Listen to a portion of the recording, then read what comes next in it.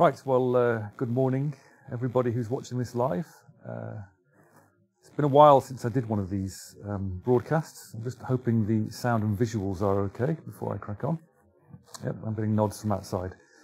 So I'm broadcasting this today from our shiny new building near Oxford, and maybe you'll get a look at it later when we switch to camera. Now let's crack on with the talk. I know people are probably quite busy, and these things tend to take about an hour. So let's get through the slides. So first of all, I want to talk about a little recap on what's been going on generally, where things are generally, and where things are moving to in the field with customers.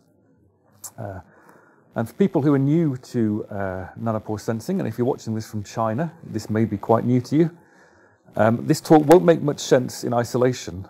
It's part of an unfolding story, and there are at least 4 other previous talks you can refer back to that, if you follow them, will tell you the story of the technology and explain it all the way through. And I don't have time to cover all the background work this morning because there's too much of it. So if it doesn't make sense, I'd encourage you to go back and look at the older talks.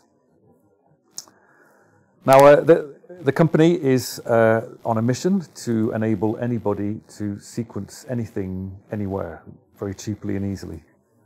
And you all know that DNA and RNA are in every living thing, and you can measure, sequence, count, track all kinds of interesting biological information with DNA sequencing.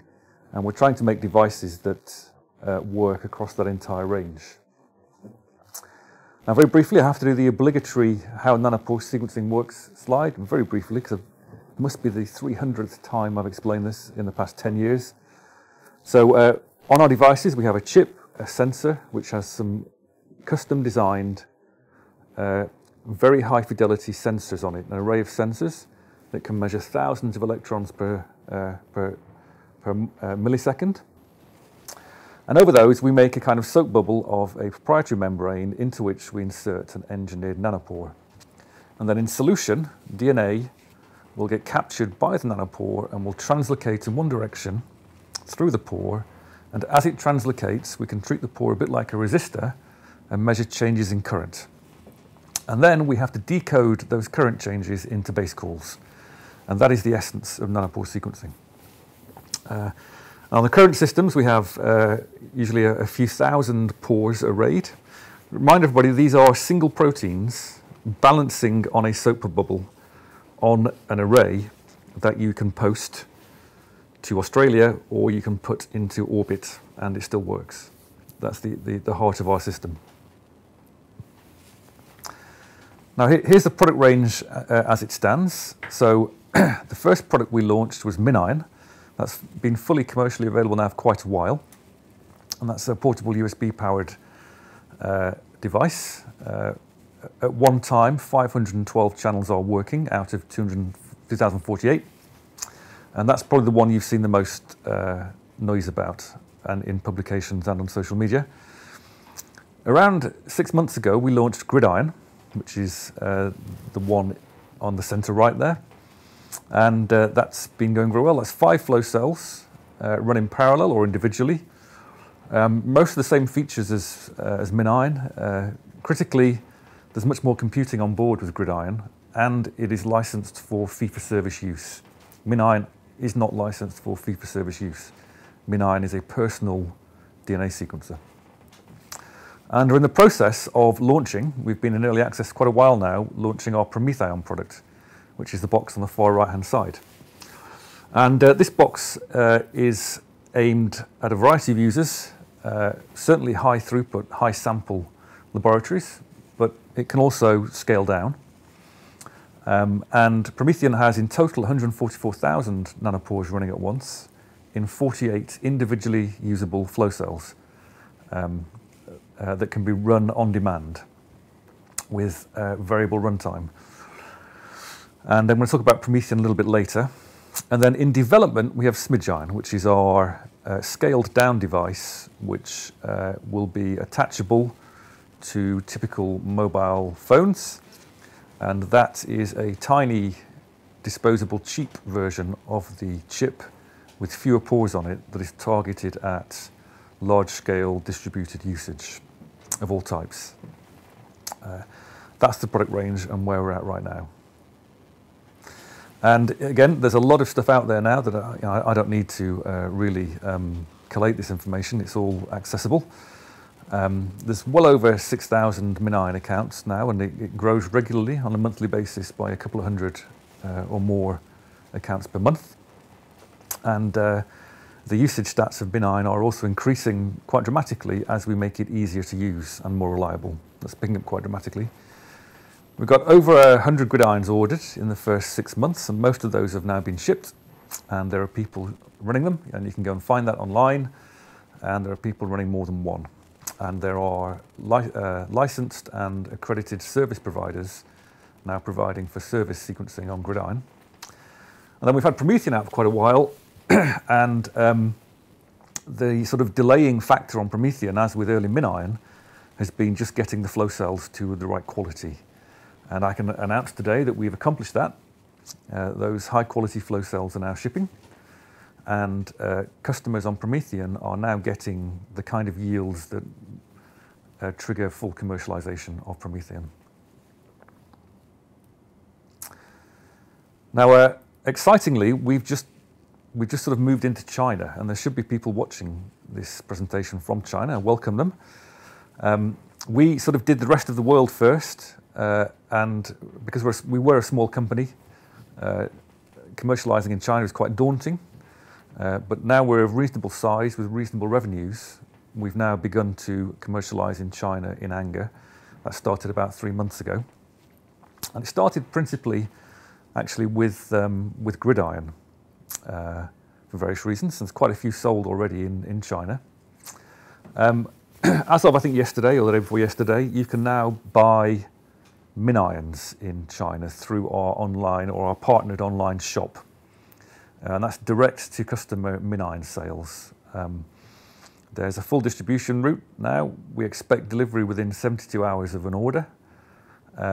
Although I think the first MinIONs that are sold through this route will reach customers after Chinese New Year for logistical reasons. So we are hoping and anticipating that MinION will prove as popular in China as GridION has so far. And as I mentioned, the daunting infrastructure is in place now. Remember, we sell lots of cheap devices. We don't sell a few big expensive ones. It's really quite a different setup. And GridION was a good entry point in that respect. And as you can see, a variety of labs in China are now taking the technology up and using it in anger. There's a WeChat channel, and there are some Nanopore days, and these, I don't think we run these. They're normally run by user groups. I think we might sponsor a few of them or support them. But there are a number of Nanopore days coming up in China over the next couple of months, and everybody who goes to them loves them. So I would recommend, if you're new to Nanopore, you might want to go and try a Nanopore day, and you will learn a lot, I believe. We've seen some publications in China as well, coming out on Nanopore over the past couple of months, and there are some serious service providers now also investing in the technology in anger. Now, we actually talked about this new device. This is a new product we're launching within the next few months. This is what we call Flongle, and Flongle is short for its contraction of flow cell dongle. And if you look at the diagram here, this is what Flongle is. The Flongle is the middle bit. That's the Flongle, that's the flow cell dongle, and it is an electronic component that fits onto a MinION, a standard MinION. And then separate from that, at the top, you've got the disposable plasticky flow cell. And the flow cell snaps in, and there are metal-to-metal connectors that connect the nanopores to the electronics in the Flongle. And what that does is it makes the flow cell much cheaper. The flow cells are single-use with, at the moment, up to 128 usable nanopore channels, 30 microliter loading volume. And the Flongle itself, the actual electronic part, is a one-off purchase. It's just an adapter. The repeated purchase, the repeated use item is the plastic flow cell. Flongle, people have asked this, Flongle is also compatible with GridION. So there it is on GridION. We will enable GridION usage. That means you can run 5 Flongles and their flow cells in parallel. Flongle will be licensed for service use on GridION, but it will not be licensed for service use on MinION. Now, the sort of rough specifications are, the release specification is you should get around 1 to 1.5 gigabases out of a Flongle flow cell. I'll show a graph in a minute. That's in about 10 to 16 hours. We think we can get to 3 gigabases from the current 1 to 8 channel Flongle. There is scope for putting more channels in future, potentially, other tricks. But at the moment, those are the rough release specifications. Obviously, you can compare that to other recently announced products on the market. But we think, obviously, we design our products with headroom for future improvements in mind. I hear some nice pickies. So there's the blue picture there is an actual Flongle flow cell viewed from the top, and the membrane material has been dyed with a fluorescent dye. And the glowing circles are the membranes. Those are the soap bubbles into which nanopores are inserted. And people who run our other products will be familiar with the chip map, it's called, which the green channels show that you're sequencing. Green is good. Green means active channel that's sequencing. And the important news here is that we are getting electrical data through this system, which is the same as what we get from MinION. So the electrical connections and all the rest of it are performant in line with what we expect from MinION. So it is in every respect, though it's a different format, it is in every respect a shrunk down MinION flow cell. So that is looking pretty good. We're quite happy with that. So just to zoom in on those output projections. So again, we are looking at around a gigabase in 9 hours. Perhaps 1.6 gigabases in 16 hours. And again, that's really just directly in line with the kind of performance we see from a single MinION set of channels. The behavior is, to all intents and purposes, the same as MinION. One key difference for Nanopore geeks and Nanopore followers is there's no mux on Flongle. It's a single mux. Which means that you only have the 1 to 8 channels. There are no hidden channels that you can go back to later.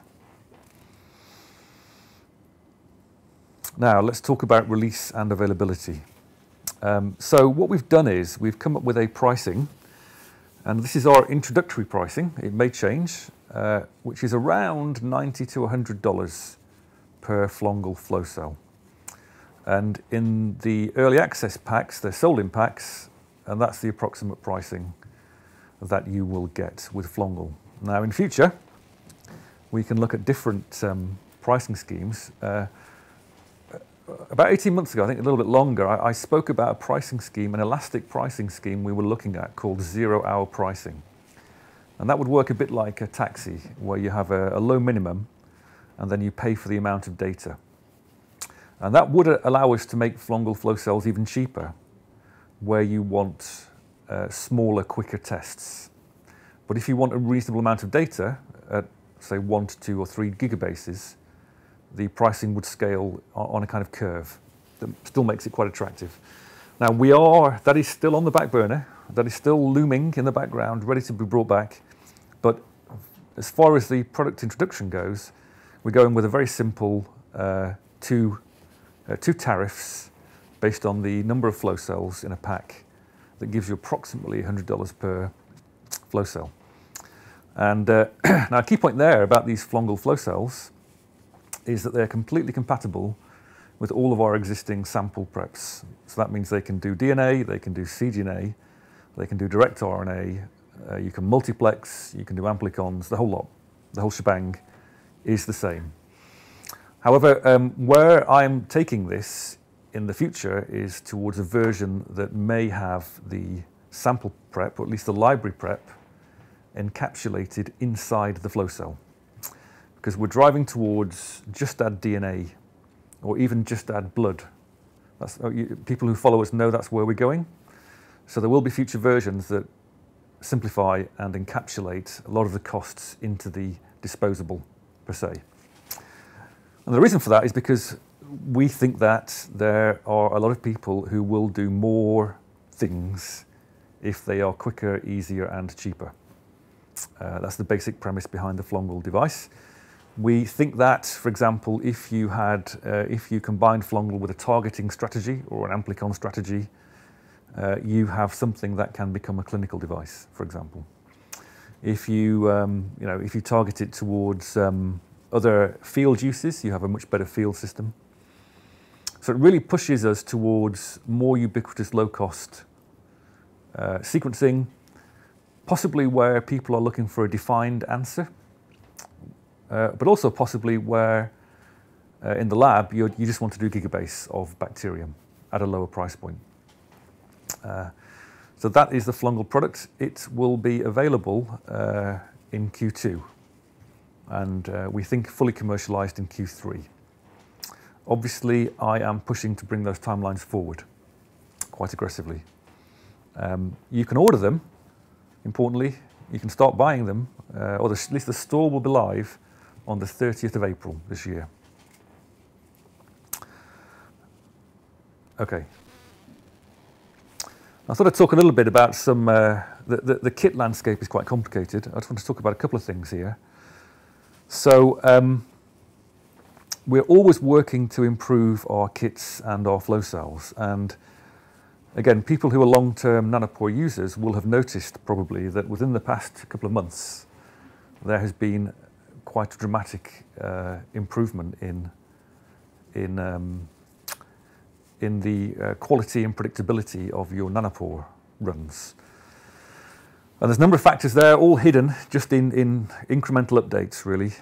Minor version revisions, quality control, removing things that aren't necessary, better testing. All that's been going on in the background, and all of that will continue to go on in the background. So one thing we've done is we've made the system more sensitive. It will catch more DNA. So what was happening previously is if people didn't put enough DNA in, they wouldn't get a very high yield. Well, now it's much more tolerant to lower amounts of DNA. It will catch more DNA. And the rapid kit in particular, we've improved. The latest RADO 4, as you can see, are giving very high utilization of nanopores. And there are people now reporting 16, 17 gigabase runs. We've had 16, 17 gigabase runs out of a single MinION flow cell. Even the weaker runs that people were getting are now typically in the high single-figure Gs. And it will go up further. There are further improvements coming. There are further small incremental improvements that will take those high yields beyond 20 G and the lower quartile of yields above 10 G. That is all coming over the coming months and weeks. And one of those is going to be launched quite soon, I think, in March. This is what it's called Kit 9, not very sexy, but it's LSK 109, one of the best performing kits. And what it does is it gives you longer reads on average and higher throughput. It enriches for longer fragments. It incorporates DNA repair. One thing that we think happens is that you get backbone nicks and things like that on some samples. It's a fragmentation-free protocol, finally. I mean, you shouldn't really be fragmenting if you want long reads, as other people have shown in their own work externally. And it reinforces the point. One of the features of the platform is that read length approximately equates to fragment length. In other words, your fragment distribution largely governs or limits your read length distribution. The ligation step is improved. It's a higher concentration of adapters and a better buffer. And the whole thing gives us, we think, around 50 kb N50 or L50, whatever you want to call it, with a tail going out to 150 or 200. So it's looking pretty good in all respects. And again, so 10 G or more in 20 hours, so more than 10 G over 48 hours of very long reads.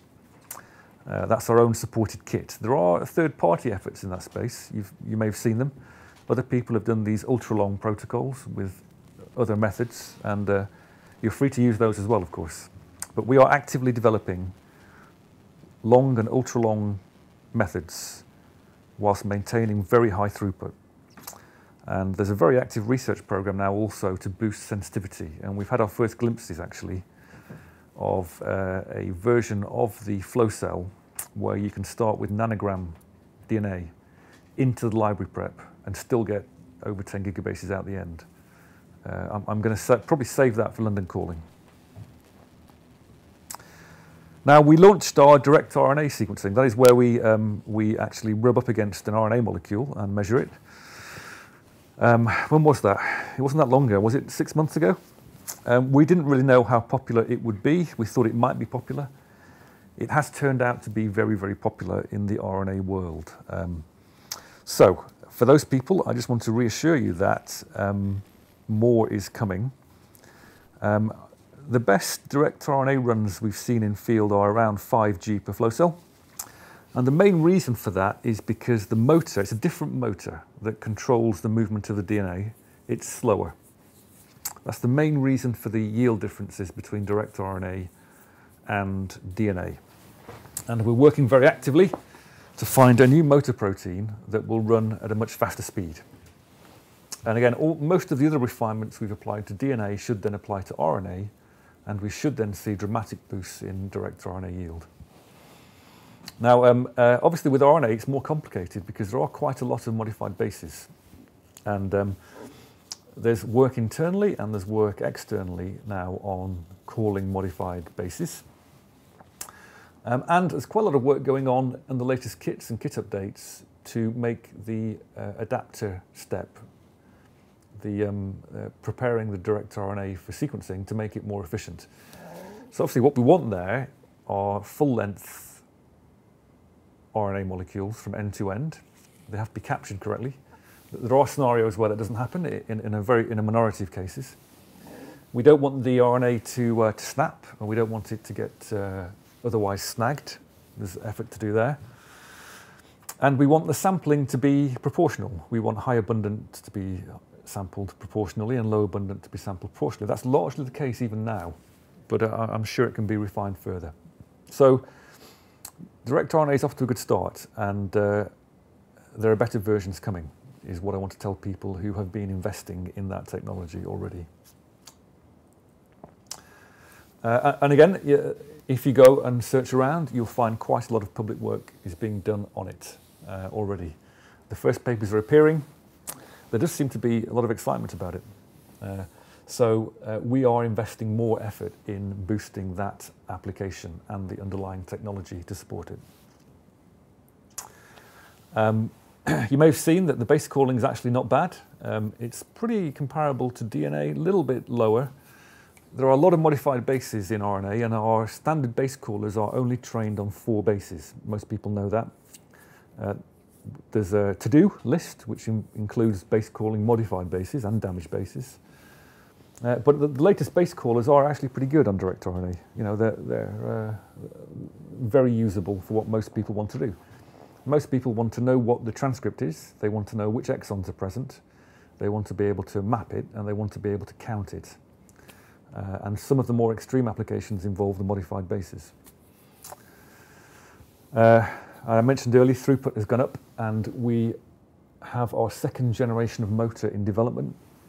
And if we can get to 500 bases per second on that motor, the throughput should be comparable to DNA. Now, so we didn't really focus on human genome sequencing as part of our commercial strategy when we launched our first product. MinION wasn't ever designed or meant for whole human genome resequencing. I mean, clearly that must be obvious to people. Certainly when we designed it, I didn't have that in mind. We had lots of other things in mind. However, people have actually been attempting, and unsuccessfully attempting, to use MinION as a way to do human genome resequencing. But the device that we have been working on that really is geared up towards that is PromethION. So you saw the recent paper, which actually, by the way, I don't think we had anything to do with formally, not a nanopore thing per se. It was on archive for a long time, and then it got published in Nature, and there's an explosion of of attention around that. They use a lot of flow cells. Well, I think that's partly because it was done quite a long time ago, relatively speaking, over a year ago, and a year is a long time in nanopore. And our yields have gone up quite dramatically since then. I think they'd have far fewer flow cells if they did it now. But anyway, the device that we designed for this job is PromethION. And PromethION has 48 individually addressable hot swappable flow cells that you can run for 10 minutes or 3 or 4 days. And we are now quite reliably getting well over 100, maybe 125 gigabases from each PromethION flow cell. So that gives you, around 4 or 5 terabases per box. And as I'll show in a minute, that's just the start. That's probably about 50% of where we want to get to with PromethION. And there's a graph here of some runs that we've done in the past couple of weeks, and some of these samples, as I'll show in a minute. You'll notice, by the way, the runtime. So when I announced this product originally, I said 48-hour flow cell, but I hinted it might be possible to have long-run flow cells, and we've now done that. So PromethION flow cells can get you to 100 hours or possibly even longer under some schemes. So there is, for people who've been very patient with PromethION, there is a lot of upside built into the system.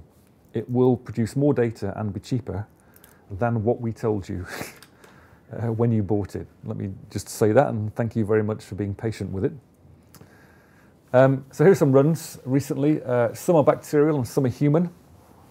The standard NA12878 sample, I think, are the red lines. And again, 80 to 100 gigabases, 125 gigabases is now the new normal internally. Routinely over 90. And 90 gigabases is a 30-fold human genome. Now,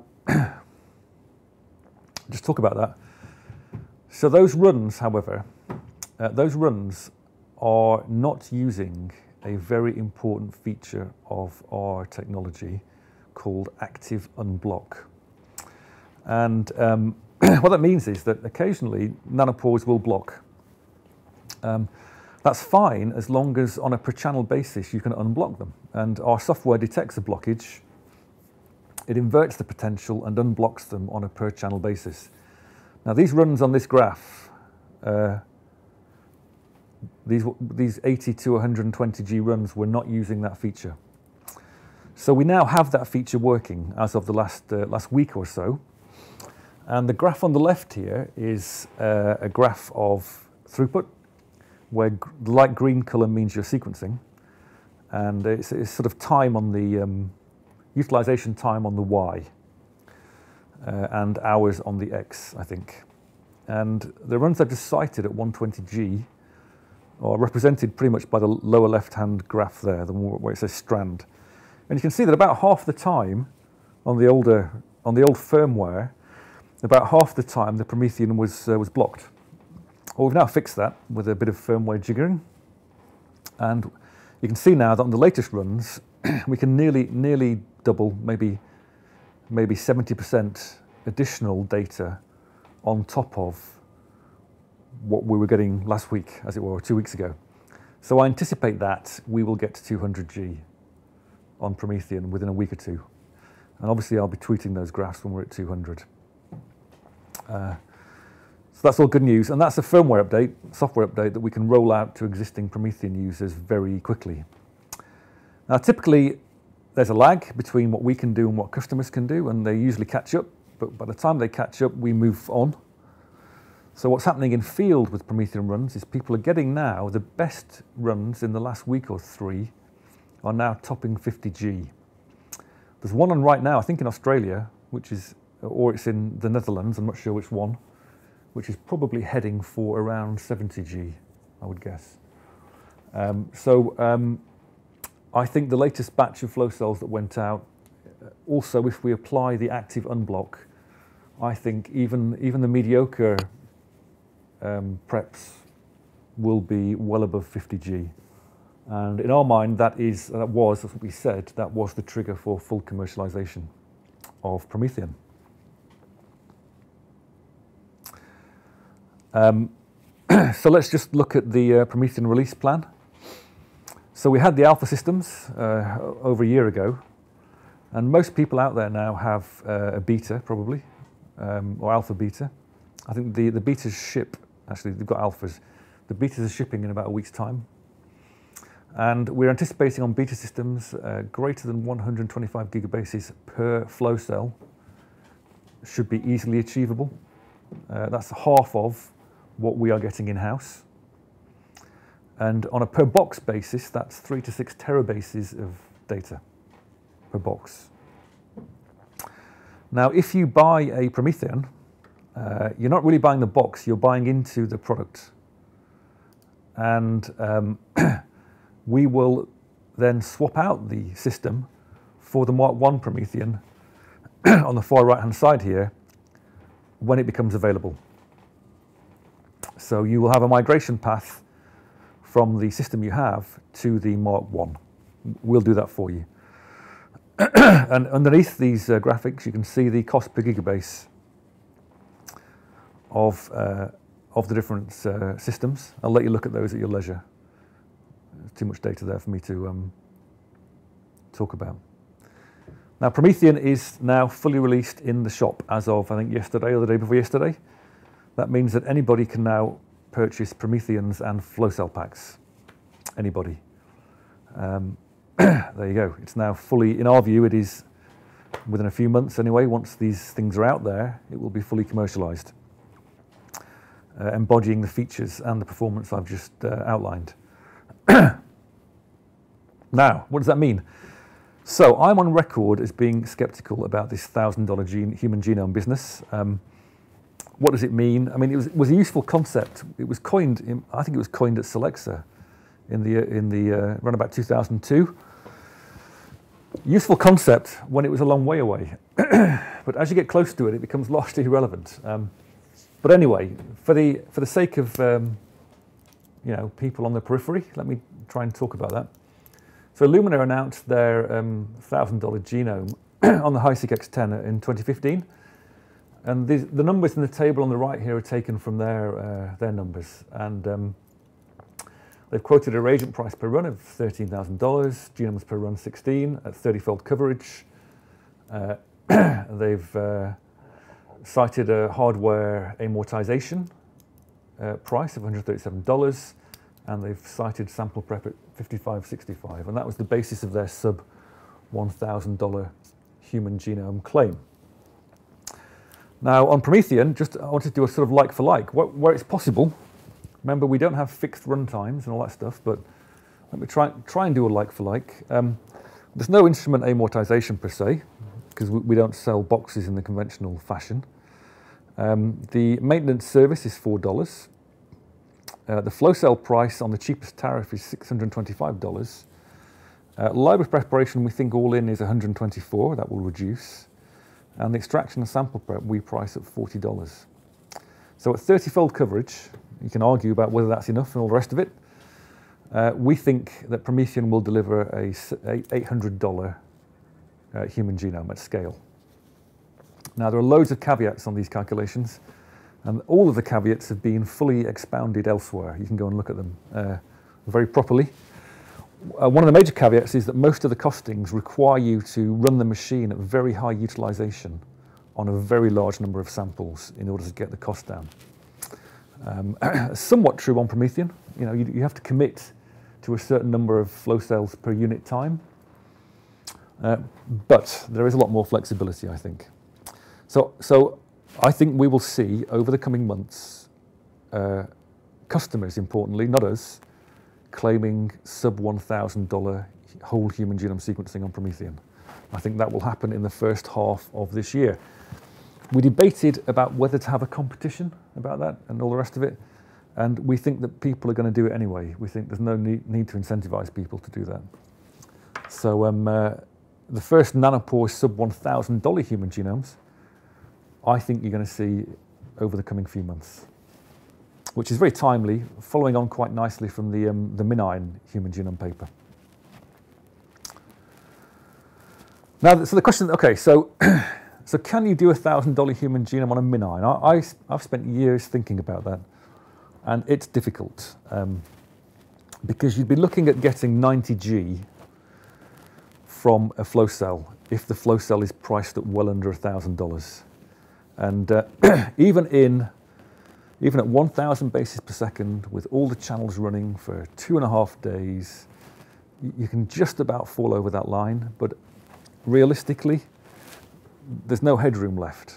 You know, I think that's actually quite difficult.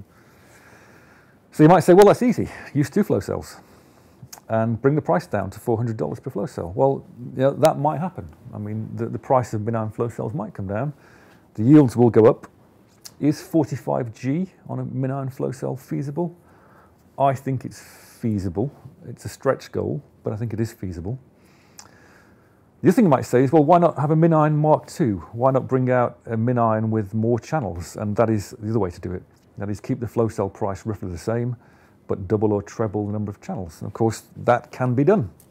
That is, of course, perfectly feasible, and that would let you do a human genome on a MinION. And as long as the point is, if you buy one MinION flow cell at under $1,000 and do a whole human genome, then it's a very different proposition from committing to do 10,000 human genomes over 3 years on a $10 million box, obviously. But who would do that? I often wonder who would do that. I'm not sure. I've never been sure there's a market for that, really, although it would be cool. Another approach is think about 30-fold coverage. Do you need 30-fold coverage? So one of the features of the platform that we've spoken about previously and that people have published on is a feature called read until, much better named as adaptive sampling, it's called. I can't explain it in detail now, it's too much words. But it might be possible, it can certainly possible, we think, to select fragment sizes dynamically, that is to only focus on long fragments. You can certainly flatten coverage with read until. That has been demonstrated previously. Could you adaptively sample haplotypes with read until? Is that possible in an intelligent way that brings the coverage requirements down? I think it is. I think that's a stretch goal as well. I think we can make the system more efficient than a sort of shotgun fragmentation, 30-fold Poisson allele sampling type thing. I think we can have a much more directed way of sequencing. So all of that is, again, in the back of our minds, thinking in the future. But it may be possible at some point to do human genomes as a one-off for under $1,000 on a very cheap device without any massive commitments. The question is, in my mind, who's going to do that? I'm not sure. I'll skip over that because I just verbalized it all. Now again, read until is a very important feature. There is an API that has been refreshed recently that is under developer license. On the agenda for the first half of this year is for read until to come back with a vengeance. There's a wide variety of applications for it, from selecting regions of interest, from balancing amplicons, from rejecting human or only reading human. There's a very large number of cool things you can do with read until. And it is now on the, it was an experimental feature. It's very much on the agenda now to productize read until. To do that, of course, we need very fast online real-time signal processing so that when a molecule is in the pore, we can identify what it is and then either keep it or kick it out. That's how read until works. Now that segues me into something I'm going to announce in about 5 slides time. But just hold that thought. Just hold read until in your brain for about 5 more slides. Now, okay, in the long list of you'll nevers that we have had to sit through for 10 years, almost all of them now have fallen. You'll never get long reads, you'll never launch a product, you'll never commercialize it, you'll never get throughput, you'll never get the cost down, you'll never build a company, you'll never build a commercialization team. The last one now, I think, really, is consensus accuracy. This is the thing that is held against us and our customers, but only for some applications. For many others, it doesn't really matter at the moment, but for some applications, this is the thing that we are going to solve in the first half of this year. Now let me talk about how we are doing that. So already consensus accuracy is improving. We're making a number of tools, and there are people out there, nanopolish probably being the prime example, of ways to improve consensus accuracy. We have our own tool that we're developing, of course, because we can support it, called Medaka. And again, nanopore aficionados will tell you that the main source of error now in consensus are the edges of homopolymers. A much lesser source of error is methylation or damage, and those are just unmodeled signal that we can learn. That's not easy, but it's work. People have demonstrated that in principle. That just needs to be rolled in. We are dependent on reference quality, so if our training sets, remember we use a machine learning base caller, if our training sets aren't right, the base calling won't be right. There's work to do there. But the vast majority of our consensus accuracy now is where we are out by one base, just one base. That's the majority of them. And again, even that has improved dramatically over the past 6 months. So, how do we go forwards? So there's 3 core approaches.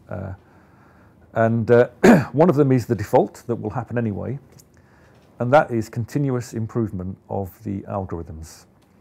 There is still more to be had from the signal. Other people outside of Nanopore have demonstrated that.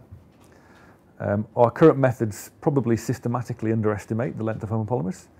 There are probably corrections to use there.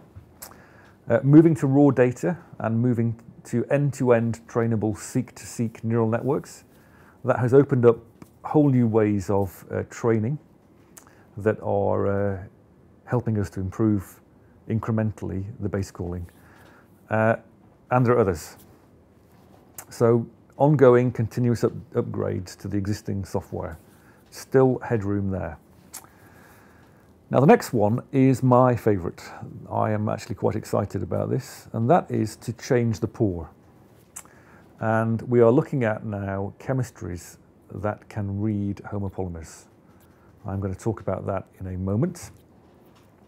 And the third way, which is kind of interesting, but I'm not sure is product, but it is certainly useful to understand, is where we modify the sample.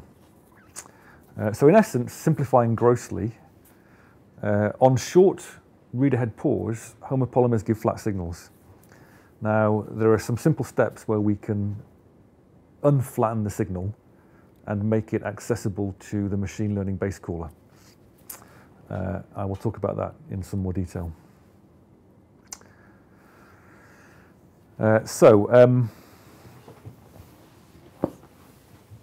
So again, there are some improvements in the pipeline. Probably the biggest one is simply to broaden out the training sets and learn more context. That's been ongoing. Another interesting area is 1D squared. Again, aficionados will know that whilst it all works quite nicely, the underlying algorithm is really quite ugly. And you can get 97% accuracy from 1D squared. We don't think that's scratching the surface. We think there's a whole new algorithm there, probably working at the raw data level, that boosts that quite significantly. It's not easy though, but there's certainly headroom in 1D squared. And then there are other correction methods that we think we can learn and apply to the data. And then one important thing not shown on here is altering run conditions. We know that we can play with salt, temperature, and other factors, and we can change signal in a way that can make it more readable. So all of those are the ongoing methods that the team here are working on. Now another way to do it is to change the pore. So here's the pore, here's the R9.X. This is the pore that we use at the moment. And it's this sort of washer in a tube type shape. And you can see that most of the signal is coming from around 5 bases, but there's actually quite a lot of peripheral signal as well. I don't want to oversimplify. There's quite a smear of signal on there. But it's a fairly sharp, quote-unquote, reader. What that means is that on mixed sequence, this is the aligned squiggles on the top here, on the right-hand side. On mixed sequence, we perfectly good sequencing. But when we hit homopolymer sections, as shown on the bottom one, we have flat signal. And at the moment, we're using things like dwell time. We're using time domain to estimate the number of bases in the flat signal. There are other tricks we've used previously where we can look for substeps and other things in the signal, tiny changes. Again, those are not by no means discarded. But for the purposes of this talk, let's just consider homopolymers to have flat signal, as shown here. And what you're seeing here are 10Ts, some other bases, 10Ts, I think it's GA or something, 10 bases, some other 10Ts, some other bases, 10Ts. Okay. So we're now looking at two new pores. One is a pore called R8 that we never released. We have a lot of pores. This one is a good pore. I like it. I think we found it. It has a very long tubular barrel that spans quite a large number of bases. Now what that means is that homopolymers which are less than the length of that span, which is quite long, have non-flat signal, which is then amenable to our training pipeline. The other pore we're looking at is slightly different, and Hagen Bailey actually in his lab wrote a paper on this years ago. Is a pore where we have two narrow bits separated by another bit. Yeah, two of them. And that convolves and complicates the signal over a distance. But out of all these pores, we get very clean signal. And we now know, I can tell you why I'm talking about this today, trainable signal. That's the key for us. So they all work. The question is, which one will be the best? And this new one, I like R8. The team here like R10. This new one is looking very exciting. Now the third approach is, it is possible during the sample prep to have a hidden step where you do a complementary strand synthesis or amplification. It doesn't matter, but certainly a complementary strand synthesis where we incorporate a fifth base at random. So we put in a fifth base. But when we train the neural network, we train it to a 4-base reference. Now what that means is, as a user, if you do the same thing, it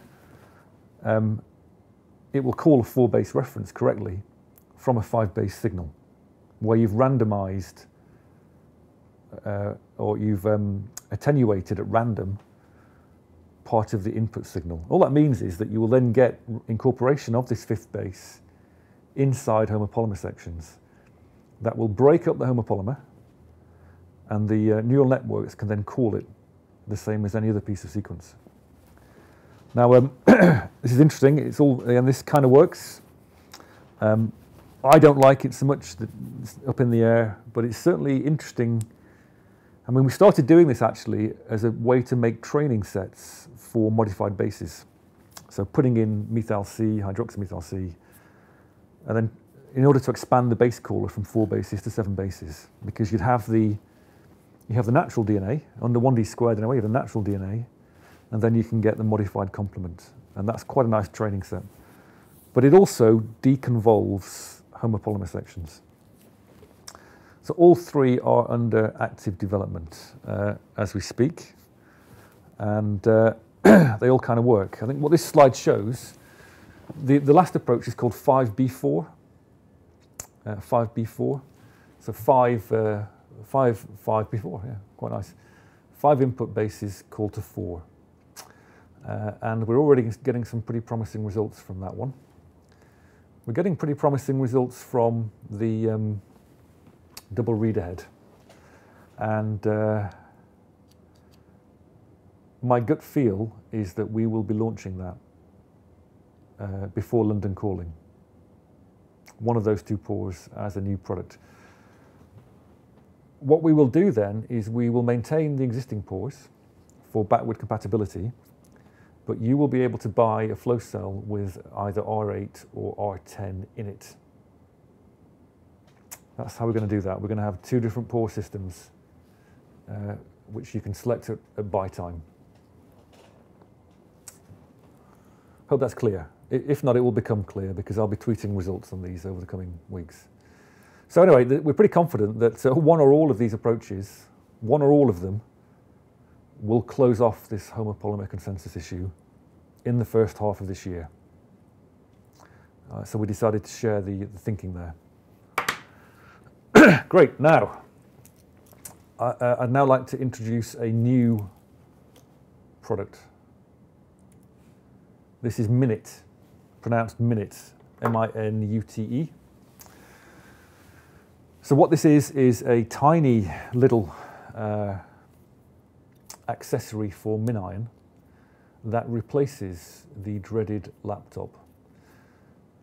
And on this perspective, it actually looks bigger than it is, but if you look at the network ports, you can see how big it is. The subsequent versions will get smaller. I'll just mention that, but the initial version looks like this.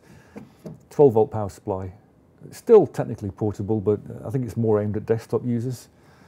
We noticed that GridION is easier to install, configure, and run than MinION. For a lot of users, the laptop is a significant barrier to using their MinION. They have to get the right one, they panic about it.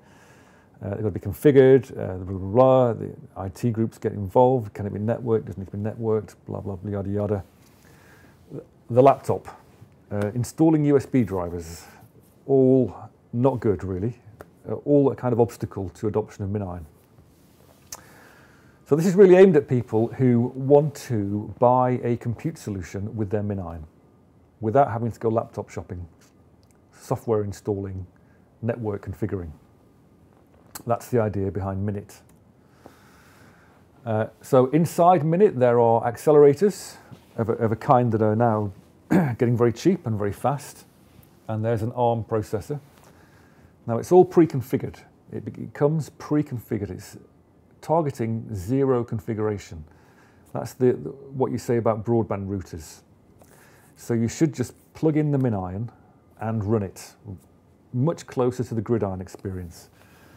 All the base calling is done on the fly inside MinIT. And FastQ is written out through USB or to a small SSD card. Either way, you can then sneakernet that disk to your computer for further work.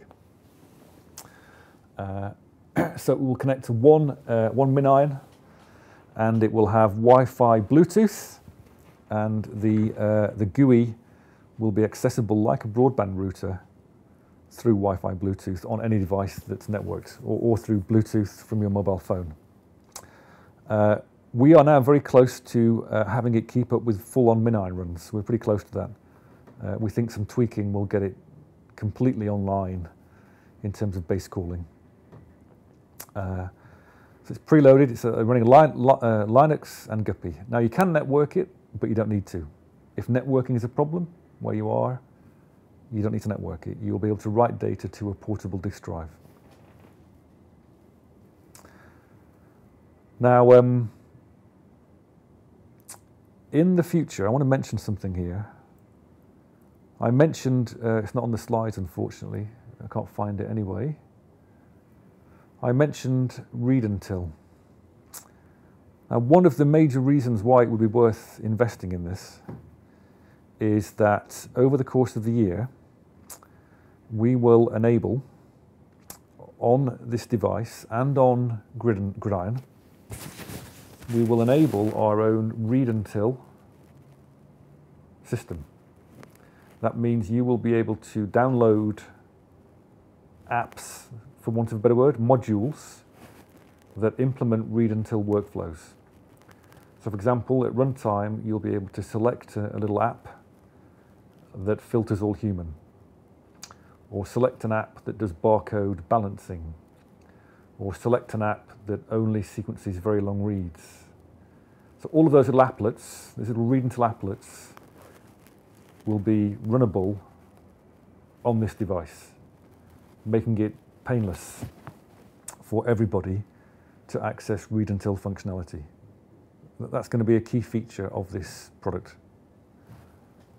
And because it's on hardware that we are making, we can control the configuration and the support and the performance, which is important. I hope that makes sense. So MinIT, zero configuration, connect the MinION and run it. Pair your device, off you go. On there also will be read-until.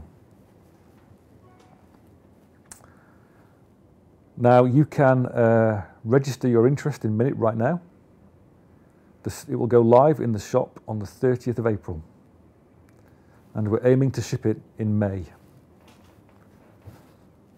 Now, obviously, I intend to bring those dates forward, but those are the current working dates. The guide price is an individual MinIT will be $2,000. I assume that will incorporate support. And you can also buy it as part of a starter pack. So whereas you used to buy MinION and laptop, you can now just buy the whole lot as a bundle, MinIT and MinION. Now, for people who are computer experts and bioinformaticians, this may not make any sense at all. But the fact is that more and more of our users are not in that bucket. So this does make sense. Now, I'd also like to announce the MinION Mark 1C. This is the MinION Mark 1C. It is a child. It is a child of MinION and MinIT. And there it is. Do I need to explain what's going on there? Is it obvious? It should be pretty obvious what's going on there. Still, I think it's still 12 volts power supply. So it's obviously aimed at benchtop, semi-portable. But again, it's low hassle, no cables, zero configuration, very low footprint. That is the MinION Mark 1C. The MinION you have now is the Mark 1B. Just remind everybody about that. That will follow on from the availability of MinIT in the summer, later in the summer. Hope that's clear. Now, some of the goodies. There's loads of stuff I'm not talking about today, but I'm going to talk about this one because this is, I'm generally trying to talk about stuff that's going to come out before London Calling. Now, what causes field variability? What is it, do you think? Well, there's lots of things. And one of them is this. So for a long time, we've had a system called tethering that we spoke about and filed patents on many years ago. And this is where you put DNA in solution, but in the sample prep, you've hybridized on a little leader, and on the leader is cholesterol. And that cholesterol likes to stick the sample to the membrane. The sample then moves around in 2 dimensions, and you get a much more efficient on rate on the pour. All right, sounds great, right? It does sound great, and it did work. The trouble is that it sticks to everything. It sticks to your pipette, it sticks to your Eppendorf. The longer you leave it in something, the more will stick. It also sticks to the inside of the flow cell. There's a picture there. It coats up the flow cell. So I can't remember what the factoid is, but something like 90% of the sample never makes it onto the membrane. The vast majority of sample disappears before it comes anywhere near a pore. Possibly the most irritating thing about it is even when it sticks to the membrane, over time it migrates away from the nanopore. It actually moves away from the nanopore. That is the opposite of what we're trying to accomplish here. And it's been a contributing factor to sample loss and also in-run, what they call tail-off or die-off. The throughput die-off is somewhat attenuated by this cholesterol migrating away from the bleeding nanopore. So we are refactoring this now. You will notice that it is being removed from kits. And we are working on a new version where the tether is inside the flow cell. And it's called factory tether. That means the flow cell ships pre-tethered. So all you need to do is add library. And the results I mentioned earlier, where we can start with nanogram, that's a nanogram into library prep, and still get high yields, that's based on this technology, where the tether is now built into the flow cell. And we think, apart from boosting sensitivity, that will dramatically drag up the tail of bad runs. We think this is a significant factor in that. So that will be coming out before London Calling. Fairly seamless update from our point of view. And finally, I just want to mention, there's been lots of talk about fancy chips. I want to remind everybody that we are always working on the next generation of everything. And that includes the next generation of electronics. And we have a long-standing program now to develop a field effect transistor-based sensor. And that means you can get a very large number of sensing channels very cheaply, replacing the existing ASICs that we have. The good news here is that our prototypes are working. So most of what's left is scaling up and putting it into product, really. For example, in the table here, for a PromethION-sized flow cell, with a FET array, we would get 600,000 channels. At 450 bases per second, that's the current speed, may double that. 0.2 gigabases per second. That's a 60x human genome in 15 minutes on a single PromethION cell. Right, so again, if you're buying into Nanopore technology and PromethION, there is a migration path that I believe is very difficult for anybody else to match. Now that all remains to be seen, but just putting in people's minds that this technology has not topped out yet. So just summarize very quickly. Here's the product line. I've spoken about each of them at some length. Importantly, the approximate cost per gigabase, the sort of punchline, is at the bottom here. I mean, that's really what most people focus on. $2 to $5 on PromethION at scale, and then you're looking at 30 to 90 on Flongle. Now, I haven't spoken about tons of stuff today because I'm saving it for London Calling. Haven't spoken about SmidgeION. Haven't spoken about Zumbador. Haven't spoken about our single cell platform that we're working on. Haven't spoken at length about VolTRAX. Haven't spoken about our DNA synthesis platform, and loads of other stuff that we are saving for later in the year.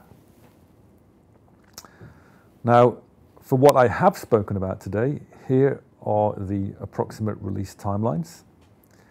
So the latest chemistry, the latest high-quality flow cells, and that active unblocking.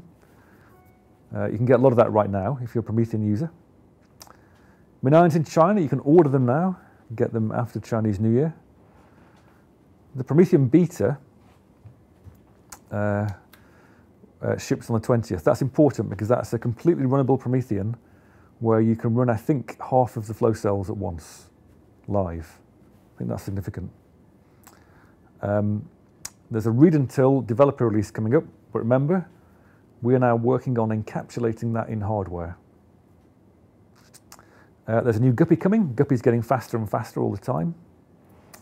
And there's a new Minnow GUI coming, which I think people will like a lot.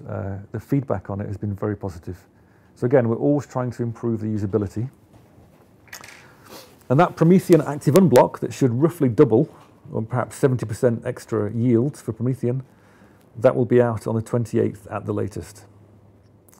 Now, Kit 9 is in March 10th. There's a VolTRAX update, haven't spoken about today, but that's coming. And the field kit, which now works very well, the field kit general availability, important for field sequences, that will be available on March 27th. By Q2, I'm aiming to get that novel tethering system out, that factory tether. Actually, I'm going to be quite aggressive about that, despite what this says. Flongle early access will begin in Q2. You can express interest now. Upgrade to direct RNA, we're targeting for Q3. That's probably yield speed, possibly base calling. MinIT, we're looking at late Q2, early Q3. The V2 VolTRAX, which I haven't spoken about, but we will be talking about in detail at London Calling, Q3. The V2 VolTRAX is really the fully commercially runnable, all singing, all dancing VolTRAX. Some 1D squared upgrades, Q3, those will be significant. And then I haven't spoken about Zumbador today. I'm going to speak about Zumbador at London Calling, probably launching that in Q3. So with that, and there's loads of other stuff, always stuff I forget about. With that, I will just remind everybody that 24th, 25th of May, that will be showing all this stuff I've just mentioned, and hopefully we'll have users talking about it, but then we'll be talking about what's coming out in the second half of the year at London Calling on 24th, 25th of May. And with that, I'm going to stop, and there somewhere is a website of questions. Let me see if I can find that. I've lost it, of course. There we go. Oh, blimey. Right, so I'm now looking at a website of questions. I will start at the bottom. I will read them out, and I will attempt to answer them verbally. So number one is, will PromethION be open for fee-for-service? Yes. It is right now. It's open for fee-for-service. Somebody's asked which will be the starting DNA input for the new ligation kit. I don't know, but it's getting lower all the time. Obviously we are working hard to lower that, and we have proof of concept on very low amounts of starting DNA. Same release timeline for Flongle or MinION. I don't understand that. I've given the Flongle release timelines. It's the first half of this year, effectively. How many gigabases? Oh, that's a complicated question. That's probably better answered in publications. How many gigabases needed to get a good human genome sequence? Well, I've been quoting 30-fold coverage, which is the sort of standard. With those improvements to homopolymers, I'd stick with 30. Again, I think with adaptive sampling, it might be possible to reduce that. Are flow cells and those for Flongle shipped to RT? We are trying to make everything ambient shippable. So no cold chain. Obviously, if you want anybody to sequence anything anywhere, it's got to be no cold chain. So, and I think we have quite a lot of stuff now that ships at ambient temperature. So the intention will be to ship at ambient.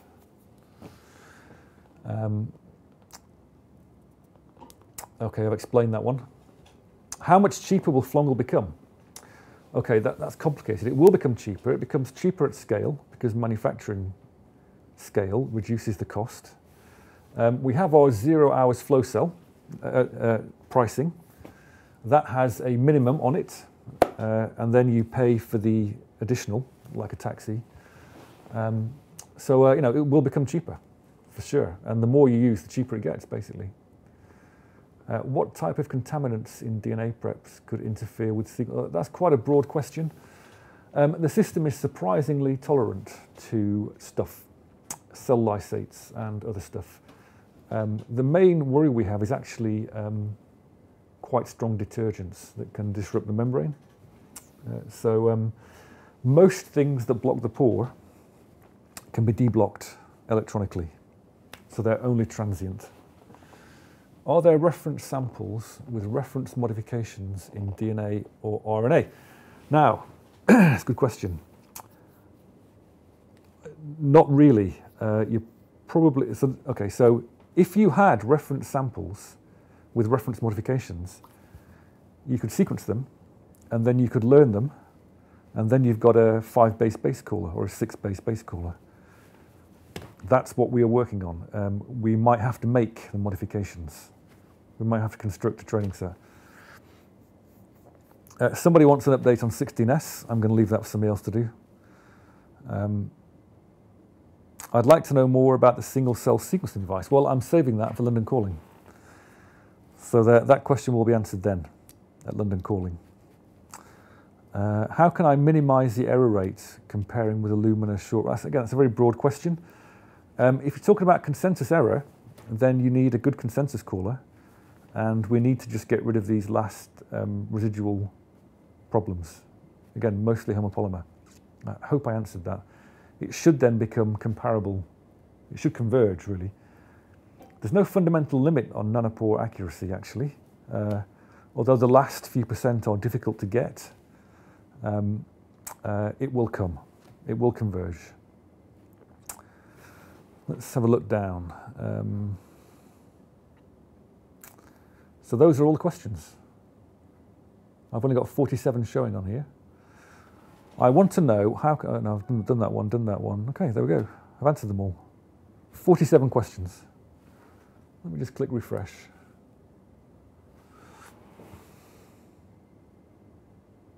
Okay, more questions. Please advise the link where we can register with MinIT. I'm going to get somebody from our commercial team to do that. James Ferguson is asking what happened to FPGA.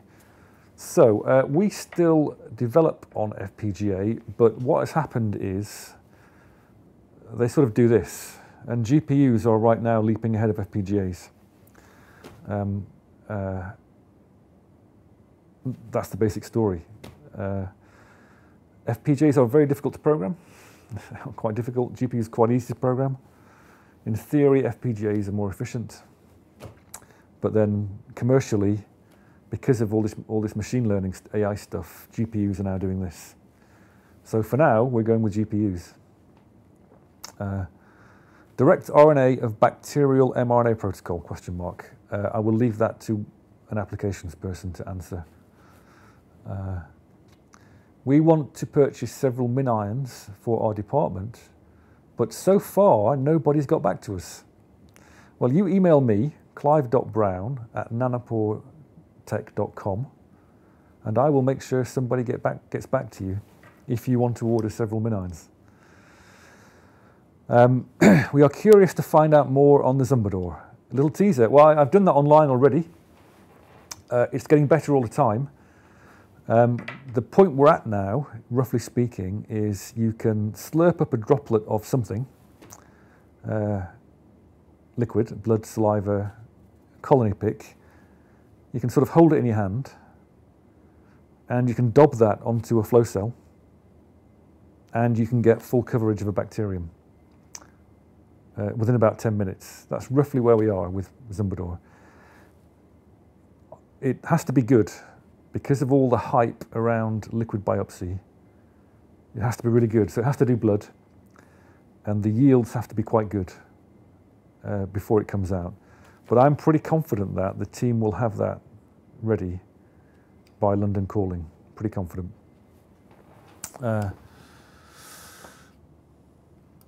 And all my questions have now disappeared again. Or have they gone to the bottom? Oh, here we go. Yes, single cell sequencing will be possible. So we're working on, I'll just hint at, it's in late development. We are working on a single cell sequencing system that will do single cells in parallel.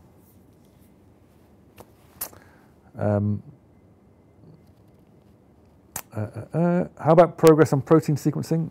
That's a long-term thing that we will get back to in the future.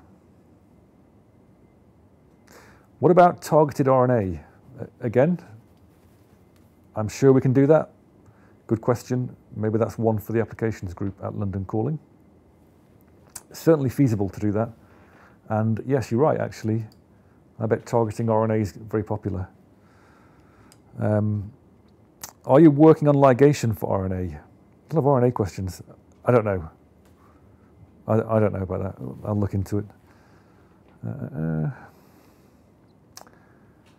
How you can select ultra-long reads with read until. Shall I talk about that? Is it secret? I'm not sure it's secret, really. So you can, is it safe to talk about that? I wonder if it's safe to talk about that. It can be done. Maybe I'll save that one for London Calling. I'm not sure what the IP situation is, but it can be done. What about VolTRAX V2? Released before London Calling? I don't think so. I think at or around London Calling. Are there plans for using MinION in clinical testing? Well, if there are, a clinical lab or a translational lab will be doing it, and we will support them. What do we need to make that happen? Well, I've never done a clinical device. Gordon has. We do now have a commercial team whose job is to push products into clinical. And I'm sure they will get in touch with you about that. Obviously, Flongle is more designed for clinic because it's cheap, it's quick, it should be really easy.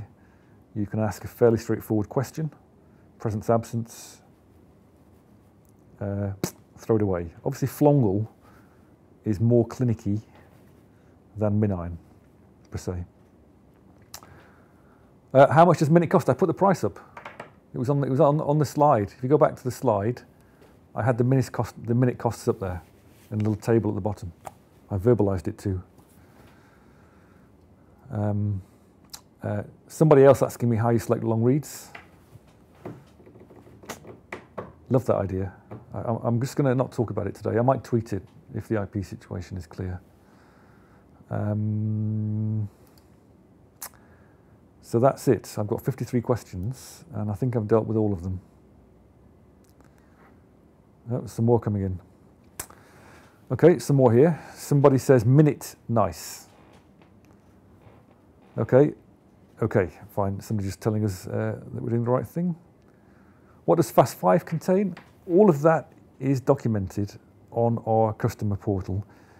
It contains everything you need to view and call the data.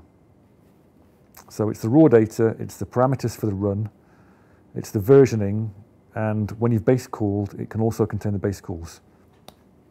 That's what FAST5 contains. And it then goes on to say, raw current data, yes, that should be in there. Binary base called data, yes, that should be in there. Can we improve base calls by using newer version of base callers? Yes, you can. You should always try and use the latest version of the base caller, because it will be better. Somebody here proposing to submit reference sequences. Well, we've debated creating a website where people can put reference sequences on which we can train the base callers. You know, if people have modified references, very high quality references with things in them, maybe we should do that. Then we can incorporate them in the training process. Then we can bootstrap up the base calling quality. What about the double read pore you talked about at LC27? I just spoke about it. I had a picture of it. I just spoke about a double read head, but that's the picture. I just spent 10 minutes talking about that. Can the base calling software, as it develops, be used on data collected historically? Yes. I think in almost all cases, you can go back to old data. You need to match the pore version with the base caller version. So if you go back too far, if you go back before R9 point something, probably not. So for each pore chemistry version, there's a model, i.e. a neural network that the base caller loads, that it applies to that data. So as long as you've got the right versions, it will call it. When will compute modules? Is that which compute? Is that PromethION or is that MinIT you're talking about there? I don't know which one that is. Alpha beta box be smaller. You've got the alpha beta box with a computer on the side, and then in the future, the final PromethION will be the original small box. Anybody can purchase PromethION. Does that include ONT's competitors? I don't know. I suspect not. I think we've had a long-standing policy of not selling boxes to competitors. And the reason for that is that in the old days, when I was being toured around some of these competitors in Silicon Valley, I stuck my head around a door one day, and there they were, reverse engineering somebody else's platform. And that's why we don't sell to competitors. Why make it easy for them? How many gigabase is needed with nanopores to get good human? Okay, I've answered that. I spoke about that at some length. The rule of thumb most people use is 90G. i.e. 30-fold coverage. The rest is down to the software. Are error rates comparable between GridION and PromethION?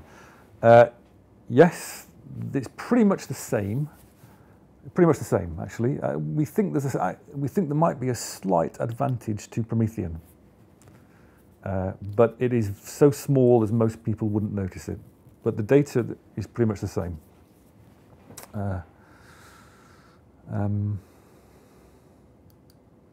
Do we have a sales office rep in Kenya?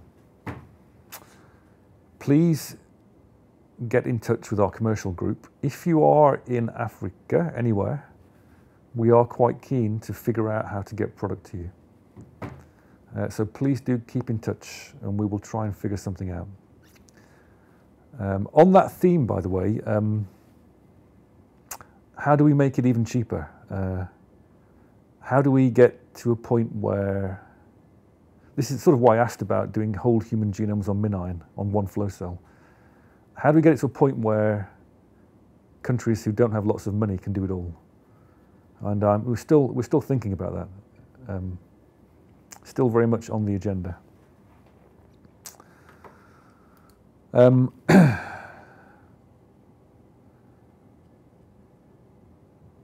Okay, I've answered all these. I'm not seeing 61 questions there. Our longest read. Well, the longest read actually hasn't been done by Nanopore. The longest reads have been done in the public domain. I think it's 1.3 megabases. I think 1.3 megabases. Yeah.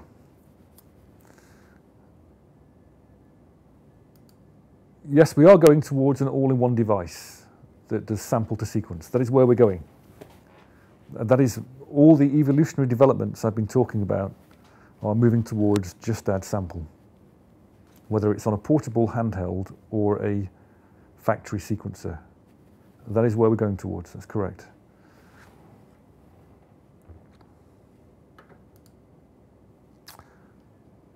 How many MinIONs? It's over 6,000. I don't know the exact number.